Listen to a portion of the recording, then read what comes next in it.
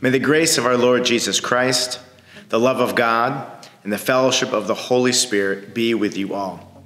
Hi, my name is Dan Haug, and welcome to the weekly e-message from Round Hill Community Church. Oliver Wendell Holmes penned this short poem.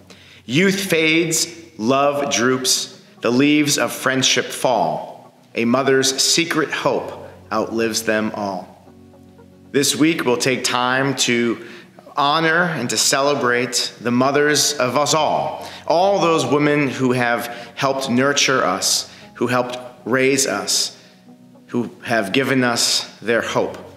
And so we hope that you will join us this Sunday for worship, either online or in-person gathering, as we'll have a special celebration Sunday for mothers. This is also part of our continuing new sermon series, Spirit and Nature. Please know that this service is open and inclusive of all people, of all ages. Children especially are welcome to join with us, as the service will be interactive and inclusive of children, shorter in length as well. And for those children and parents that might need a little more space to stretch and get the wiggles out, we've created a few designated areas for parents to head back with their children, and also to use our playground, our outdoor playground as well. So we do hope that you'll consider coming in person, register on the church website, and we would love to see you this Sunday. Also, we'd like to encourage you to read through the contents of the e-blast. You'll see important updates and information about our online programs and gatherings.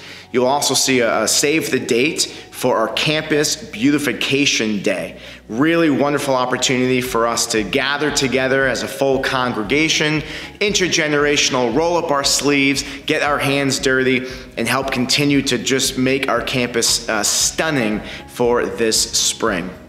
And finally, I'd like to say thank you to you all for your kindness and generosity in contributing to our Pack the Van project in support of our local partner, Neighbor to Neighbor.